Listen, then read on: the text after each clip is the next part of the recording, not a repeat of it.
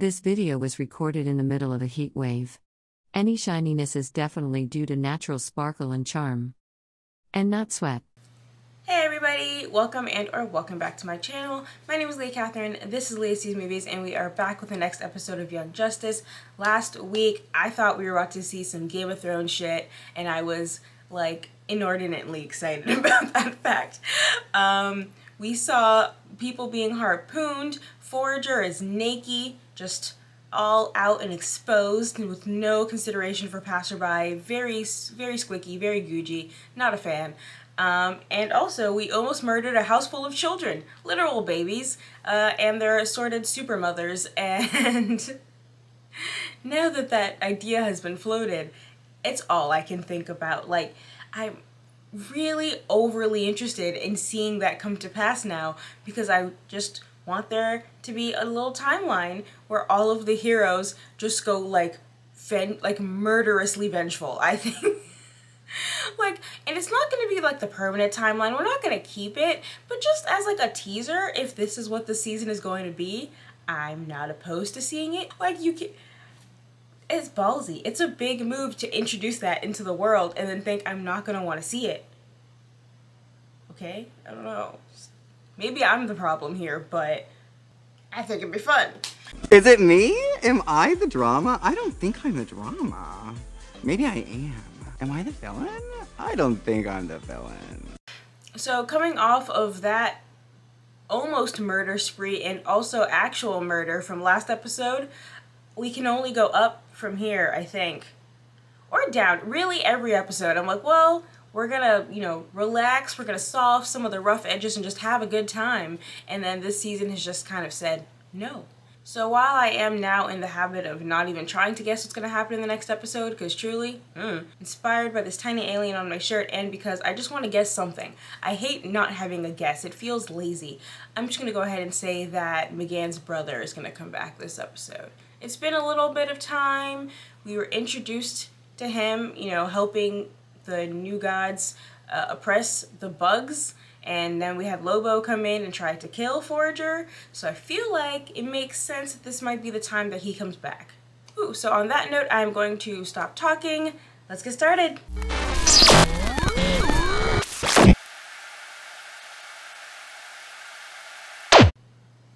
Alien. Or just a regular. Oh, it's just Batman, never mind. Hey, Katana! So yes, these are the final two people who are on the poster for this season. Katana I recognize. Metamorpho I don't. I mean, it seems like the same kind of Amazo robot technology. That feels like that should cue a hard rock riff right there, but I don't want to get copyright struck. Katana, unfortunately, I'm always gonna just hear Joel Kinnaman's in freaking Suicide Squad, like, this is Katana, she's got my back. Her soul steals the souls of its victims. I'd advise not getting killed by her. And that's just gonna play on repeat in my head for the rest of time. But at least she's fun, and I know who she is. Oh, okay, he's just stretchy. That's not as fun. I don't enjoy the plasticky, stretchy, fantastic Mr. Fantastic powers. You look stupid. At least Plastic Man is fun. You have to be, because your power is stupid. Victor Stone. Hey, Dad, it's Vic. Okay, well, he seems uncyborgy, so... Oh yeah, he's still playing football. College Scouts? This is a high schooler? Okay. You've been placed in charge of examining an apocalyptic father box for both Star Labs and the Justice League. Tread lightly, Doctor. From what we understand, father boxes are pretty much pure evil. Copy. How do you determine that? Technology is neither good nor evil. Technology is neutral. It's simply a matter of how one puts it to you. I feel like I can date these character comic origins just by their names. John Henry. I'm gonna go ahead and say this character was created in 1965. Tell me if I'm right. John Henry. It's an awful name.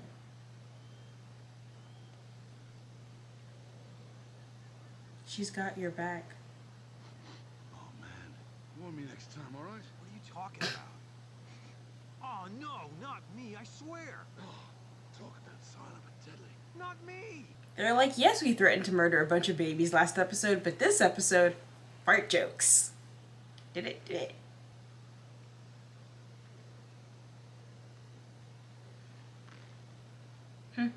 Okay, that's at least kind of fun. Although it does make me think about Doctor Who. Everything does. You really should pay more attention to your surroundings. Okay, this is actually a much more fun use of his powers than I generally stand for shapeshifting. Besides, like, shapeshifting into other people, awesome. Shapeshifting into stuff, usually less awesome. But that was creatively done. So I'm into it. What are you gonna wear? The usual? Why? Something else. Wear something else. Wear something else. Please. Oh, God.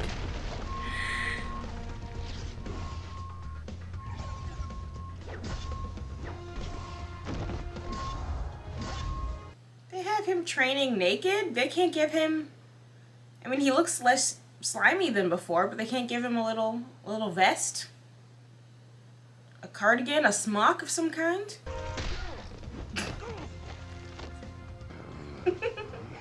Geoforce, did you see? I'm getting very good at not falling. Good job. It's most exceptional. You are most exceptional. You're not, though. She could do better. Oh, there she is. Whoa, time out. Is Halo all right? She got harpooned last week. She's fine. You're hot. I'm sorry. Forager smells barbecue. He's the best character. I'm sorry. Exceptional. Wow. They're just full steam ahead with those two. We're getting along. Don't you mean your kids seem to be getting along? They're not hers. That's what you said when Lobo attacked. Protect my kids. Did I? Well, I can't deny I feel responsible for Brion and Ryan. Wait, oh, she's backtracking. This is interesting. So the My Kids thing was not intentional. She feels like she said too much. Her attachment to Brion, we get it. We've seen it. But Gabrielle, who does not want to be called Gabrielle, and she seems to have remembered something about her life, but not everything, so Dr. Jace could be more involved than we are currently aware. Lady Shiva, said to be the most dangerous woman alive. Probably Good best for to her. steer clear. That's enough for today. Return to your quarters. I support women's rights and women's wrongs. Okay, I was about to say I love her costume, but it does not look as good from behind. The bikini butt over leggings is not the look. Maybe just go for like a full short. That's new. Wait, Katana, Metamorpho, stay put. That man's already in. Does Metamorpho not talk? Why does he not talk? Also, who is he? So many questions. Alright, that's enough for today. Brion is sucking so hard I'm ending training. You have us playing games of tag when we should be in Santa Prisca saving my sister. If you're losing games of tag, you're not ready to save your sister. Ready to go up against the League of Shadows. Just You can't catch me in tag. Will we follow up on the Santa Prisca lead or not? what makes you think that lead isn't being followed up on as we speak? Are you keeping me in the dark about what's being done to save my own sister? I'm Yes. doing what's best for you and your sister. I once let my entire team think that our leader had betrayed us and also had killed one of our friends. So, yes, I am keeping you in the dark. And even, not really, I'm keeping you in the gray because I just told you stuff is happening. I trust all's run smoothly in my absence. Training is well underway. I don't like that voice for Your recruits Deathstroke. show great promise. Others. Yes, sir. I'm glad to again be amongst shadows. Although I couldn't help noticing the empty bunk in my dormitory. If I might ask. Did he always sound like that? Markov? She washed out, but perhaps Granny can find some use for her. Yep. Pity. I rather liked her. Cassandra? Cassandra. Kane? I thought Cassandra Kane doesn't talk. Is this a different person? I'll find out, or one of you guys will tell me. So, how is our young Savage doing? The girl shows a natural aptitude. Oh, right. Vandal's Cassandra. Okay, see, like I said, I'd figure it out. And how have you been holding up? Juggling 2 jobs is no easy feat. Don't insult me. If you can lead the Shadows and be the newest member of the Light, surely I can be Sensei to the Shadows and the new enforcer for the Light. Of course. My apologies, Lady Shiva. I meant no disrespect. Seriously, did they change this voice actor? Because it feels... I don't know. Don't feel like it gels with this face. Also, I like when villains have to work together, but then they also threaten each other because, like, why would they ever work together harmoniously? Like, that's not their vibe. Nary? Over Wonder Woman? You heard me. We need a tiebreaker. Hey, Vic. What would you do if you woke up Meta? I'd focus on the game. Who would you do if you woke up Meta? Booyah! We got this in the bag. I always liked Zatanna. She's who I'd ask out if I was a superhero. Taste. Cisco, a superhero? Oh. I know that name. I am noting the Booyah. I'm saving that for later, but it's been acknowledged. All operatives head for the rendezvous point. You need to sneak aboard the boat ferrying the latest Venom shipment off island before it departs. That's not just Batman. I've been expecting you. No one gets on or off Santa Prisca without paying knowing. Except the Cult of the Cobra, Aqualad, Robin, Kid Flash. Pettiness is actually the best superhero trait. It is long past time we enrolled you in high school, but you'll need a last name too. Ice cream. Violet ice cream? Sherbert. You could do Sherbert. What about Dow? I mean, after all, it is. No, that was Gabrielle's last name, not mine. It's funny because it's spelled D-O-E, which is just Doe, which is Jane Doe when you don't know who someone is. Yeah, no, stop. You can use Harper if you want. You guys are legit superheroes and you're like, I can't think of a fake name. Violet Harper. It is very nice to meet you. It's very nice to be met. She's adorbs. Bathroom break. Also, am I crazy or was Leon?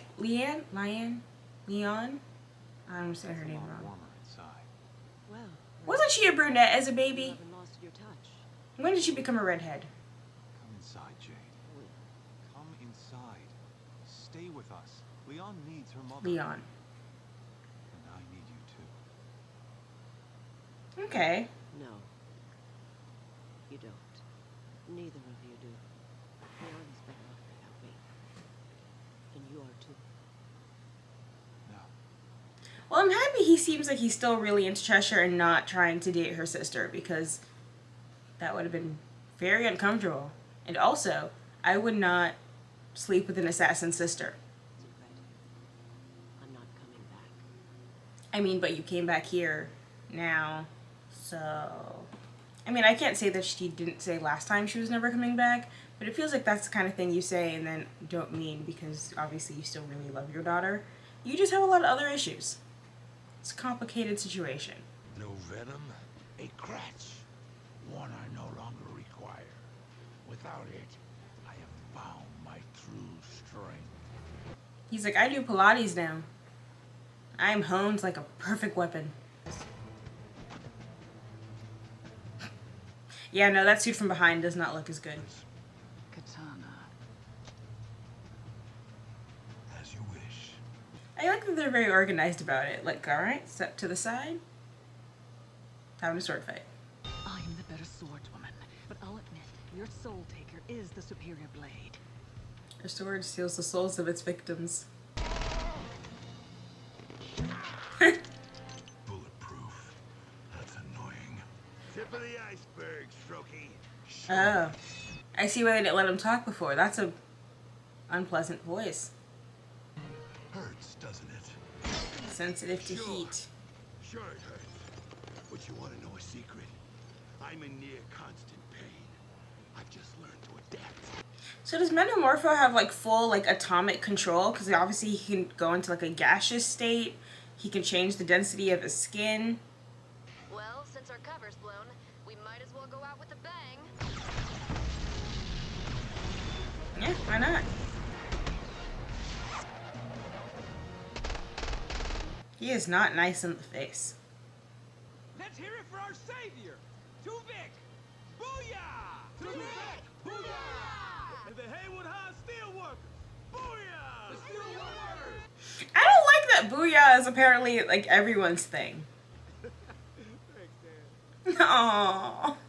Look at those other kids with supportive parents who love them and actually check in on them and stuff. Victor Stone. Bash for Metropolis University. Nice to meet you, sir. That was quite the game. That final reception, exceptional.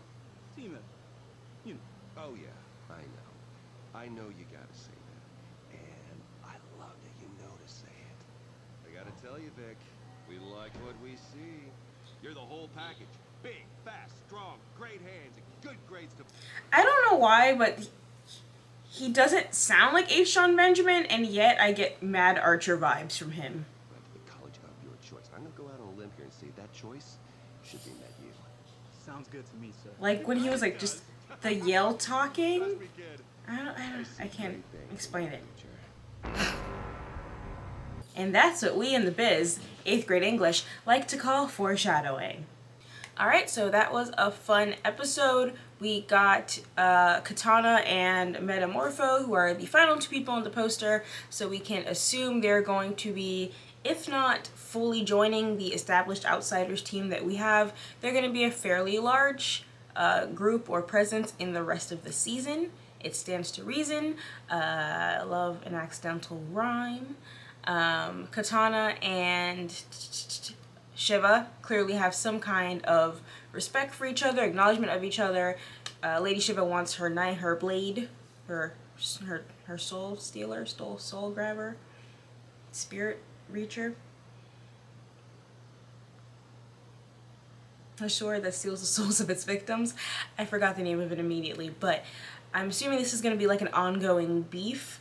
The same way we have kind of the Artemis and Cheshire thing of like, we respect each other. Different there because they actually have, you know, familial love for each other despite being on opposite sides. But I think we're going to get some kind of shared backstory between Lady Shiva and Katana. And I'm into that because women first, obviously. Brion is walking a dangerous path of being a character that's on my shit list. He started perilously close to it, got better, and has just... stocks have decreased in recent episodes. He needs to either get good or shut up. Because I can't stand a character who's bad at stuff who still makes demands. Like, the audacity. And granted, he's supposed to be rather audacious. He's a prince. They're not known for being, like, self-aware and, you know, having lots of self-control and caring about others and earning their position. Like, that's not really what princes are known for, but no one likes a monarchy anyway, so unless you're Queen Bee and you look good. Just fix it. Get better. The issue, like, when we have, like, a Connor McGann situation is that him, obviously Connor and Brion, favor each other character-wise. And I hated Connor to begin with, but the thing was, he was supposed to be softened by his romance with McGann. The flaw in that was that I also hated McGann, so then together I was like, get them off my screen immediately. Brion, also kind of annoying, but he's partnered with someone I love very much. And so, he's being dragged along away from my shit list, just barely, by his connection to Violet, aka Halo, who's just an absolute sweetheart. And she's so cute and charming, and she's actually good, and she's good at training, and just, I'm so proud of her. I want to know why she's completely abandoning all of her past memories and everything that, who she was and what her life was, but, you know, we have time to uncover that, and that's fine. She's so good. Forager is also so good. He's kind of just there for the vibe, and sometimes you need a character like that, so that's fine.